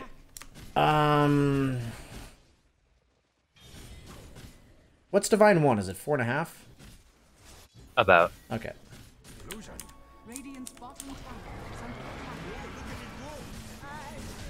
I think this is a reasonable fight. You're playing with your team on the top half of the map. You don't have Blink yet, so you still do want to stay here in general. A bit overzealous since you had no Centaur ultimate. So this is definitely, like, great that you took a fight. Meaning, like, you had your ultimate, you guys were together. But you still don't have your Blink yet. So, like, you take this fight. They're showing on an objective. You guys win. Now, right about now, based on the lanes, we see mid, we see bottom. Try to pause here. This is what... is this your player perspective? No, it's... yeah. Oh, it is. Okay, so you are looking bottom. I was checking the Meepo. He already started getting out of control. So at what point do you think the opponent's very likely to fight you? If Well, they I are would going say probably to fight when... you. Yeah, probably when they had the most information, which is seeing 4 heroes top and possibly the Razor bottom. I'll give you another question to be better leading into the answer. Once you guys take a fight and kill some heroes, what it is very likely that the opponent's going to fight you? Well, we have no abilities, no ultimates. They do. They have Okay, so my emphasis is that you killed some heroes on the opponent team. So when is it likely they're going to fight you? When they respawn. Okay, like I know, like all those things you were answering were like relevant, you know, but they weren't what I was going for. So yes, like it's a very easy habit to slip out of. But when you win a team fight where you used your skills, like you just said, the point is to either be strong enough, like you have to recognize the difference between being strong enough to do something immediately, or to only be strong enough to make use of the time that they're dead and then immediately back off. Okay, and then this is an example where you used your skills, you don't have a Razor, you don't have an Oracle ulti, no Witch Doctor ulti, no Centaur ultimate, and they're respawning. So this is a point where what you can do is you back off as a group, and then if you see one or two heroes TB bottom or whatever, or one or two heroes go mid, then you can immediately kill this tower, right? But in that case, what happens is they either show mid or bottom and you kill this tower, or they TP 3 heroes to their own safe lane, in which case they're not doing anything. They just TP to their own safe lane with no objectives. So that immediately allows you to clear mid, to clear bottom, maybe set up on the bounty runes bottom, like whatever. It gives you map control if they all come top. But instead, you're giving them the option to kill you when this guy's respawning. So he's going to TP in, they're going to fight you. Yeah, I mean, every time the opponent is, like, we kill the opponent with our skills, you really have to think very closely about what their respawn timers are and whether or not they'll fight you. And usually, I go with the assumption that they are going to fight us, and let them prove that they're not going to. That's the assumption I always go with.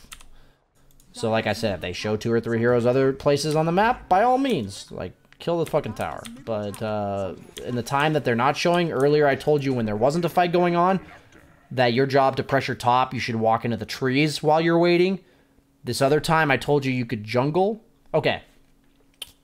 So a really big lapse of judgment that comes from your bracket, like 4K, 5K, maybe even 6K, it just kind of gets slowly better as you climb up the rung, but it's definitely a problem for all of you, is knowing what to do when the opponent has options, okay? So what I mean is, in these examples, like maybe they were ganking you top, maybe they were fighting bottom. Maybe they were going to fight you top, maybe they were just going to disperse and farm bottom and mid.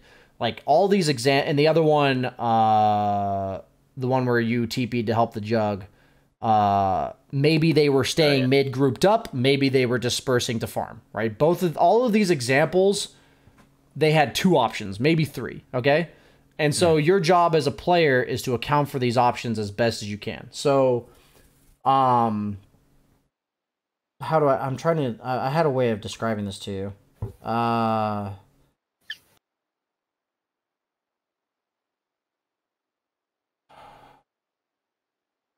Oh, I was going to ask you a question. So, in the example where you were Mars, compared to when you were Centaur, why was one of the answers to jungle and why the other answer was to go hide in the trees? Like, why would I want you to hide in the trees as Mars in that one situation where you were top lane pushing it? But on Centaur, I'd rather you just go back to the jungle. I'm not sure, to be honest. Yeah, I mean, it's a good question because it's a hard answer. But the simple way to word it is the jungle, in some cases, is just as dangerous as it is to lane. So in your Mars game, you were top lane. I know you can't see my cursor, so you were up here. Mm-hmm. The opponent had just shown 4 heroes here, and they had not shown anywhere else since then. So in this case, their option is that they're either grouped up around here, they're grouped up around here, or they're dispersing. Like, that's their 2 options, right? Like, that's those or 3, I guess. But either way, one of them is they're grouped up going top or bottom, and the other one is that they're just farming. So I will always assume the more dangerous option, meaning I will always assume they are grouped up. Like, if they're just farming, that's cool. We want to stay near where we're farming. But if they were grouped up, and instead of farming here, you're farming here, are you any safer? No. So, probably less safe. Yeah, you're actually less safe by farming jungle there. But I don't want you to leave this area. So you're staying around the top area for all the reasons to create pressure here. But the only safe option is to go up here. Like, that's the safest option. But when you are Centaur, and the lane was here, your option was either here, here, or the lane, which isn't here and here clearly safer than the lane, right? Yeah. So in that case, you know, play the efficiency. You're still playing. It's like the same idea, but the goal is you're just playing safer, but you're playing the same part of the map. So in this example, go into the trees because they're coming from mid if they were coming. Like if they were coming, they'd be coming from mid, which they'd be actually run into you first here as opposed to here. And this, in the other example, they would be coming from, when you were Centaur, they'd be coming from this direction. Like, if you really think about it, like, I'll rewind if you want me to, but they would have been coming from this direction because there's a lane to farm top, and this area is where they would be. So if you go to here, you're much safer than if you go to here. And then in the, what was the other example? It was the Centaur, the Mars, and I think that was the other game was Night Stalker. Yeah, I'm trying to remember. I think the other example was also one of these two heroes. It's fine though. I was really going for the emphasis of you go with the safer options. Sometimes that's jungling, sometimes that's hiding in trees. But the point is, the emphasis is where you are on the map. So if you ever surrender control of this top area as Radiant, it's like really hard to play Dota. If they bring 4 heroes, okay, like they took control of that area, let them have it. They brought 4 heroes to the dead lane and they're not doing anything. But if you give them this area for free, what that effectively does is give them this entire map for free. Like that's actually what it gives them, because if they can push this out with 1 hero, then suddenly all 5 of their heroes could easily group up in the bottom half of the map. So as an offlaner, a lot of the times your responsibility is to put a little bit of pressure on top if the carry's not doing it. If the carry starts doing it, you can start considering playing behind the carry, you know, relieving pressure on mid, whatever. But in general, in your bracket, most carries are not going to rotate to your lane. So in that case, it's your responsibility as these Bow Riders, Centaurs, you know, Axe if he ever comes back in a meta, but he sucks right now, so don't pick him. These heroes continuously pressure top and then occasionally leave to fight with their team. Like, that's what these heroes are going to do.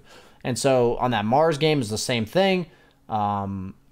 Recognizing your limitations when you're walking up to the tower. You know, when you go back and watch the Mars game that I reviewed with you, you know, we talked about just walking up to the tower and dying.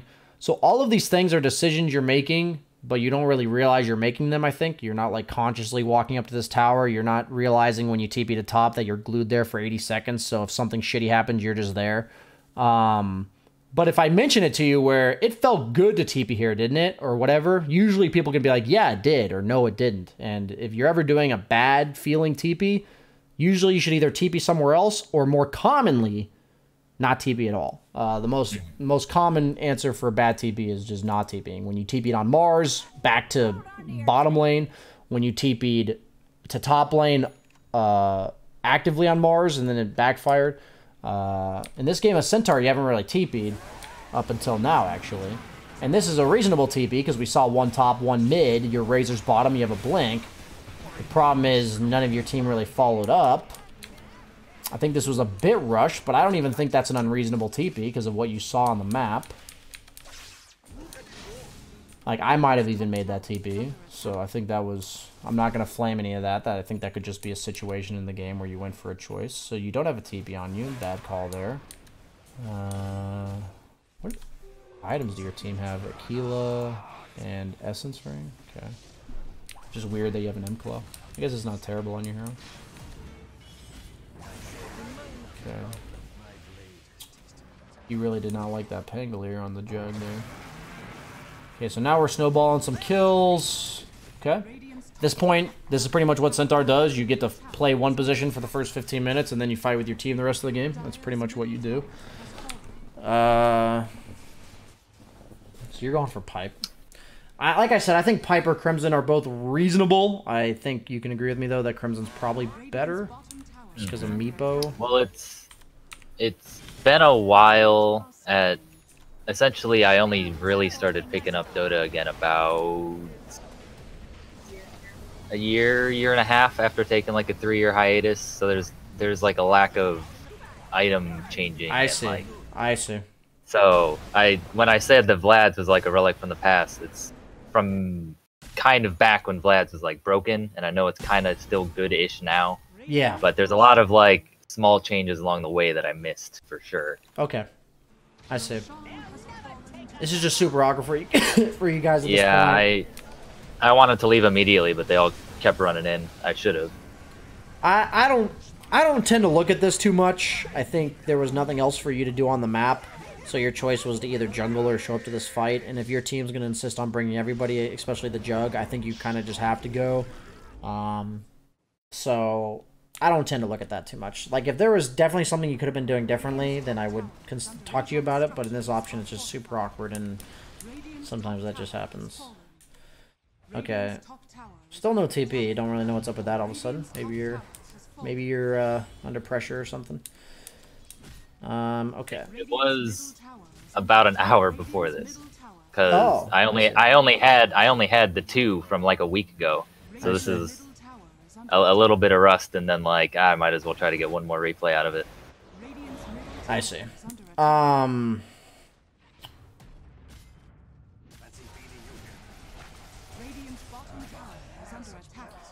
Just always know that when your carries are farming in this area, the bottom half of the map, that they're in tons of danger. Obviously, you know, I don't know how long it'll take people to realize that 80% of their deaths are bottom, but or on Radiant they're on bottom and Dire they're on top. But the point is, when you're offlane, your 2 choices are to sit behind them or to play hyper aggressive somewhere else. Like, meaning that you're basically forcing the opponent to gank one of you. And they're going to. That's pretty much what you're accepting, is that they're going to do that. So your 2 choices, like I said, are to try to play efficiency and kind of feed. That's like the EG way to play. Or to sit behind the Razor. So if you think you have kill potential or like turn potential sitting behind the Razor bottom, then you should. But I just want you to know that that really is your 2 only good decisions. If you're doing anything else, it's probably suboptimal. So really be polarized with that decision if somebody's playing dangerous parts of the map. And it's always the dead lane. It's always the safe lane area. Like, I don't want to say always, 80% of the time, 90% of the time, it's that area. So like with that Razor being down there like that, you can either make it a hyper aggressive play top or mid, or you sit behind the Razor. Right here, you guys saw them go on the Razor and you saw a Lifestealer, so you went on them. That's like a great example of like making use of the fact that your teammates playing like that. Okay, just because your teammates are playing like that doesn't mean the opponents are smart enough to capitalize on it fully. Like, it's just as bad that Lifestealer proceeds to show at your tier 2 mid when his entire team just showed on bottom. Right, that's like just as bad as what your Razor's doing. So it's really important, like you guys did there, to capitalize on that. But sometimes what I've realized in your bracket is people don't really understand why it worked. You know, like something worked and they don't fully understand why. But that's like what I mean is, if you make a hyper aggressive play somewhere else, then that's like effectively okay for what your Razor's doing in the bottom lane. But if you were just like jungling or whatever, I would be unhappy with that decision. I'd say either, you know, hyper aggressive farm and force them to kill you instead, or help your Razor. Okay, so now got rid of okay. Himclaw over Greater Fairy Fire. I can't really argue that either way. So it's like, yeah, I think your pipe is reasonable. I would have even considered Force Staff against Lifestealer, Pango, Meepo, just to reset the fight for your team. But then again, like, I don't think that's a game-winning item. I would hope your supports would buy that. So you're clearing mid while they're showing. This is good. Be wrapping it up soon here. Okay. Overall, that whole play was very good. Wait for your team to respawn. They're all here. 4-man stomp, hog.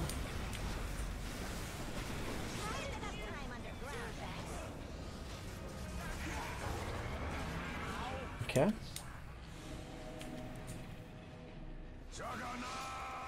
Wow. Opponents obviously overstayed their welcome. You guys got a kill. What do you do with it? You get an outpost. Good. Going for the Ags. I think that's reasonable.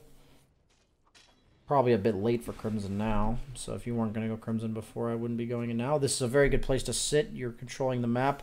But since the Meepo was dead, I would have... let's see. Oh, it's not your fault, actually. It's supposed to be... Oh, no. Okay, you guys are controlling top outposts. This is all pretty good, actually. So my question for you real quick about map control. What is this lane to you now, the top lane? It would be perhaps the fallback objective for when Meepo spawns. I think we were going to try to pressure the mid, maybe try to force a bad reaction. Okay, my question real quick, sorry. I should be clear with this question because you're answering reasonably. I'm just asking questions poorly. So, your jug showing bottom. What does that mean for you guys top lane? Like, should anybody TP back to this tier 3 to farm this wave? Well, the jug can't really be with us. He could TP to the shrine. Well, and the top lane is pushing super bad. So your choice right now is for your jug, which doesn't have a TP, to TP back to base. What if one of you guys TP back to base? Like anybody that isn't jug. We would have to back off. And Jug would have to back off, right? And if he doesn't back off, he's probably going to die, or at least giving the opponent the potential to make something happen while he's doing this, right? So, all these things considered, you don't really want to run here. So, the way that this should be played, and can be communicated, is Meepo's dead for 25. Jug should meet your team mid, because you guys aren't there with him yet. He should meet you guys. There's camps to farm. There's bounty runes to get. While Meepo's dead, one of you should clear top wave. Right here. You should clear this one. Because what that is effectively doing, if you do that over like the course of 3 waves, it's effectively de-pushing this without ever coming here. You see what I'm saying? Because eventually your wave will just out-push it because you killed 3 waves in a row. So what you guys can do is, as long as, you know, you're safe, what you should do as a team is like sway between top and bottom, where you clear this wave and then you run back to mid and bottom. Clear this wave, run back to mid and bottom. The point is that you're never showing here and here at the same time, right? Like that's kind of the point. So it's something you can watch people doing. But what if I would be doing is I'd see Meepo dead and it's 29:54. I'd say be careful bottom jug. I'm clearing top. Like that's what I would say. If people feed, so be it. Okay? Like I would rather promote you to do the perfect play, and communicate it as well than to not do anything or just to kind of rely on your teammates. People will generally be 50-50 on listening, but if they listen, you can own. So my point is, though, is we don't ever want to go clear this wave, because then if we go back to here, by the time they're all alive, we've surrendered control of this entire half of the map, right? Like this whole area we've lost control of if we TP one hero to here. We have 2 good wards. What's our next major objective? The next major one would probably be trying to get Roche. Would be Roche, right? You're not going high ground without Roche, right? Yeah. So, I can't remember if the Meepo already killed it. You know, it's already dead. It's going to be respawning in the next 2 or 3 minutes. Or, sorry, 2 to 5 minutes. So, the point being, though, is if your next major objective is Roche, you're allowed to pressure bottom until Roche is alive, right? But I would be saying to myself, I only want to pressure bottom if these 2 wards stay up. Like, these 2 wards matter to me more than this bottom tower, because these 2 wards represent my team controlling Roche. So these are all things to think about with your team and how you can play into this equation.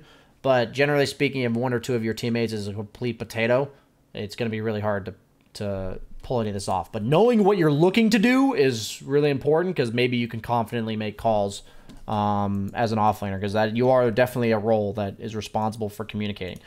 Okay, so in this situation, Meepo's dead, so I'm looking to be a bit more greedy and clear the wave. You can even potentially show top while Jug shows bottom, but you got to be real careful in spots like this.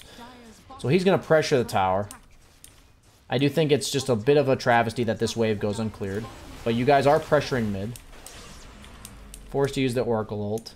Notice how much better it would have been if you just cleared top wave right there. Now, effectively, one of you is most likely going to have to go back to base. At least... Yep, there's Razor going back to base. Shocker ends up canceling his TP. Now you're locked in here. Okay, let's see what ends up happening here. Go back to your player perspective. At this point, I was unsure where to go. Yep. Why are you forced to go here? Didn't cut the wave. Yeah. No, like, this is a perfect example. What does the opponent get to do if they want to? What if these guys were really good knowing they're supposed to play around Roche and you guys just got done winning a fight in their jungle? What are they going to do? De-ward the whole thing. They're going to de-ward it all. And you wouldn't have ever had to come here if you just cut top, right? So this is a perfect example of why it's so important to cut top. Because you are controlling a part of the map while accomplishing the same thing that you are doing right now. Okay, they're like, this is how important wards are. This is actually a pretty high-level concept that, in my opinion, when brought to my attention, is actually really fucking basic, that even, like, 6K, 7K players do not do. Like, they just don't do this. I can't tell you how many times I've had to yell at 6K players for TPing back to base when they could just cut. It's a really big deal to control these wards, especially when you have Roche. When you're Dire, it's like you're supposed to control, this area when you're Dire. And what you'll see a lot is people cutting this wave and cutting this wave. And once you care about Roche, you don't really care about this lane at all on either side, right? Like, you guys could pressure bottom for the time being because the Meepo was dead and Roche wasn't up yet. So you were able to take this tower. But if either of those was not the case, I think taking that tower would have been a mistake. Like, I think, why bother taking this tower? If you get Roche, it's much more important. So, like, nothing worth surrendering control of Roche is worth doing. So yeah, this is simply showing you the impact of not cutting the wave. So you can understand how important that wave is. If they do deward you, which they might, if anything, they're at least moving back on the map, so the usefulness of your wards is nothing. Like, imagine if you guys were just camping this hill where your 2 wards are and cutting mid and top, as opposed to what just happened now. Like, look at the map control in comparison. So you guys end up smoking your own ward. Not a bad smoke. You guys smoked your own vision, but of course the enemy team's pretty bad for not dewarding you after seeing you top. It's very obvious that you should have wards around there, and the thing I would be if I'm a support, I'd be like, I'm going to deward this area. If they don't have wards, so be it. Like, that means they're bad, but I'm going to make sure they don't have wards there. Like, I think your supports are very reasonably warding certain parts of the map. Okay, so now you guys are just going high ground with no Aegis. Little impatient, but the Lifestealer just fed. But I guess... Yeah, you didn't expect the Mindbreaker to silence him. Yeah. So that worked out.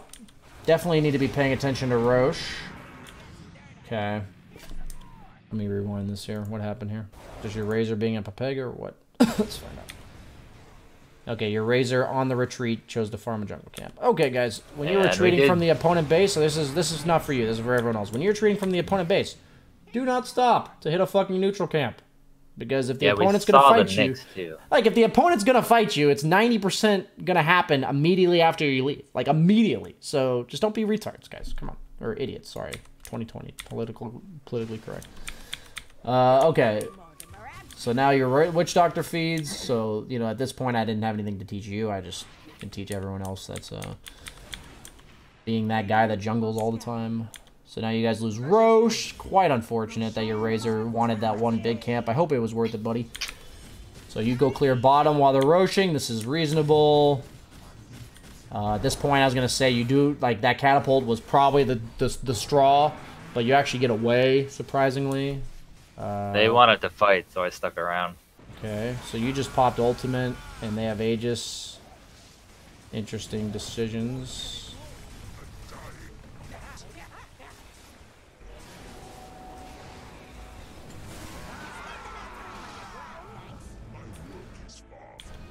Okay, so this is how Dota works, buddy. I'm going to rewind for you. This isn't that you should exactly know this now. I want to remind you that everything I'm telling you is a work in progress, meaning like itemizing in the landing stage, rotating in the mid game, to really focus on the thought process rather than getting the right results, okay? Because especially since you're coming back, it'll be even easier for me to tell you once you're doing it, but it's even more important for your own growth to understand that the overall message is in the way you think about it, not in the results that you're getting. So when you're pressuring, or when you're pushing out bottom, why was it safe to push out bottom here? They were doing Roche. They were doing Roche, right? So just like when they took mid in that Mars game, for the next 20, or for like the next 10 seconds, it was safe to like farm bottom or farm top. And that's what you guys did, right? Mm-hmm. Like, because they physically could not be anywhere within 10 seconds. So when they kill Roche, you have to have an internal timer based on whatever heroes they have, based on whether or not they have this outpost, based on whether or not they have boots of travel. If they were to immediately run here or immediately TP to bottom lane, whether or not they'll be on top of you. Like like how long do you have until they do that? So like in your game, if they were mid, you can clear top until they would have immediately TP'd here and been there. You could clear bottom until they run here. You know, like I know you can't see, I forget. You can clear like bottom lane until they run from mid to bottom. Like you have as much time as it takes them to get to where they were to where you are now. So like right now they just killed Roche, right? They just killed it. You see Meepo. Okay, I got this wave. I think we're good. I see Meepo. I'd even be a bit concerned because I don't see the fourth Meepo. I would probably, at most, double edge this wave and immediately blink out. I don't even know if I would go for this wave, to be honest with you. Like, I think going for this wave is a question mark that I would consider. But sticking around and just farming this camp, or farming this wave, you know, like this is the safe part of the map is just, once again, not respecting why I refer to this lane as the dead lane 10 times every coaching session. So my emphasis, guys, is when you're farming the dead lane, there's a reason why it's safe, and that reason is usually very short-lived. Like, it is very brief, and it's very important you are as efficient as possible and as safe as possible in this lane because of all the reasons we've talked about. So I would have maybe double-edged that and immediately blinked out. I'm only saying that, like, I probably wouldn't have even gone for that wave, but if you were really pushing it, you could have definitely, like, based on results-oriented, you could have double-edged that wave. Now there's, like, this super awkward fight you guys are taking outside of base. I understand your team stuck around, but this has to be partly on you to be like, no.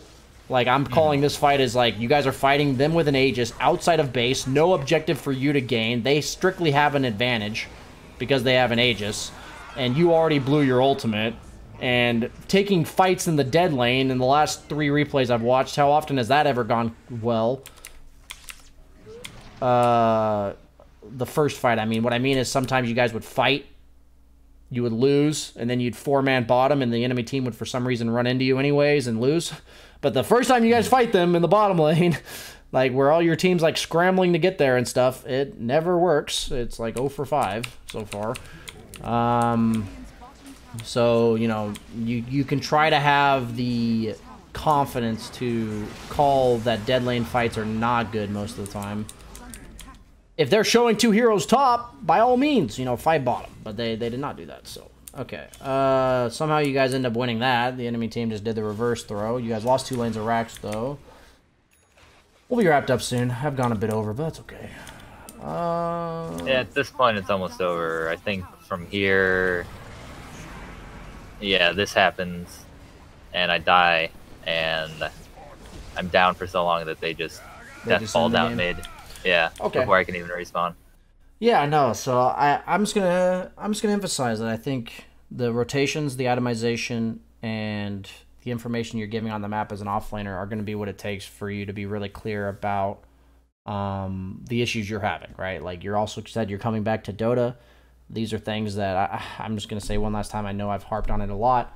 One at a time, isolate as many factors as you can. So if you're going to work on rotations or itemization, you know, just play the same hero 5 times in a row. And then once you feel confident on itemization at least a bit, you know, you can play a different hero 5 times. This is just stuff that, given a week or two, can change drastically if you're thinking about it a lot. And I think you're quite capable. So do you have any questions before we wrap it up? No, not at this time. I think probably next time I'll have more item-specific questions. Just yeah, please. Yeah, it might even help if you just write it down. Out of knowledge. Yeah. Sure. Specifically, like Crimson Guard. Essentially, when I stopped playing the first time, I think it just came out and it was pretty garbage. So yeah, it was bad. I still have a negative. Like, I'm not entirely sure when it's best to build that because I've never really experienced it when it was good. Meepo, Brood, Visage, PL. Witch Doctor Ultimate as well? No, or is that I wouldn't do it niche? for Witch. I wouldn't itemize it for a support. Okay. It's usually when it's their strongest hero, like Meepo, like I said, PL. Lots of small hits. Yeah, lots of small hits, but it's also like a very impactful hero, right? So it just, yeah, I'd say Lycan's another example. But even then, it's like worse against Lycan because he can maybe purge it with Book 3 and stuff. But not a very popular hero. But it's when you want a defensive item and their most powerful hero is an illusion hero or a summon hero. That's That's when you'd get Crimson. So, yeah. Any other last questions, real quick? I know I interrupted you a bit there. No, not at this point. No, it's already a lot. Sweet. Sounds good, man. Feel free to review it as much as possible. It'll be up on YouTube pretty soon. And I guess, yeah, one more. Is there any way we can get a personal VOD download of this, or will it just be on YouTube later? It'll be on YouTube later, but you can also just go to my VODs of my Twitch channel and just see it there. So, cool. I don't think there would be any benefit to giving you like a personal one. You can just find it there. So, okay. Sweet. Thanks, man. All right. Thank you. See ya.